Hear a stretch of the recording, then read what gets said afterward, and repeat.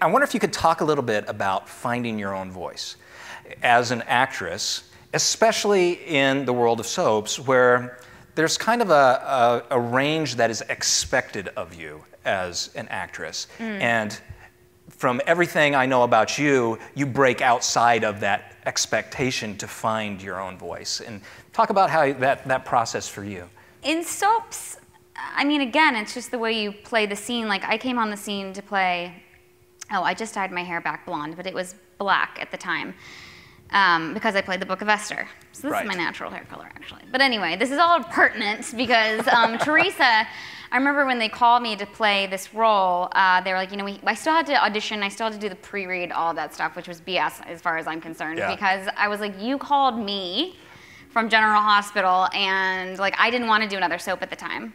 Because I had gotten 2 ulcers from General Hospital. I was 10 pounds lighter than I am now when I was on GH because it was so stressful, and I was like, I cannot do that again. Like, I love food, like I can't do that. So they call me and they're like, well, we have these 2 roles for you, and one was Jordan, she's like super sweet and who I would think that I would go out for because normally I'm like Betty Crocker, I bake for this set, and I'm like, you know, Miss like happy-go-lucky all the time. It's hard for me to cry, like I'm not.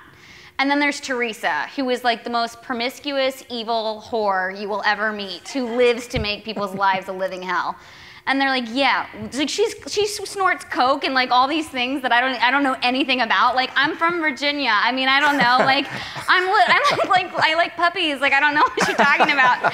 And so they were like, this is the role we want you to play. And I literally called up my agents and was making a joke, of course. But I was like, can you ask them how they spell the role of Teresa? Because clearly, like, I don't know. Like, there's no way I can play this role. So I went in. I get the role of Teresa. I don't even know. It's the black hair, I guess. But I played her with sass because I'm like, you know, somebody can be a really dark soul, but at the same time, like, I think there's humor in everything, so I would play the humor of her. And then they started writing me as kind of a really funny character. So I do think that you know, you have to honor the writing, you have to do what the writers ask you to do, of course. You have to say things as written. But how you play the scene is kind of your own choice once you've already been cast. A little bit, you know, as long as it lines up with the character. Like, I was still a badass. Like, I know it's hard to believe. It's hard for me to believe. But you know, I played her with a little sass where you'd be like, you know what I mean? You just watch scenes with her and you were like, I kind of don't hate this girl. And that's a key to like surviving on a soap. If you're evil, you have to find something about you and your character that's likable because they'll just kill you off. Because, like, you know, the villains always die. Like, good's always going to win. So the show's been on 50 years. Like, you know, they go through their villains. So I made her likable. But you do it by, for me, I do it by finding, like, the comedy of the character.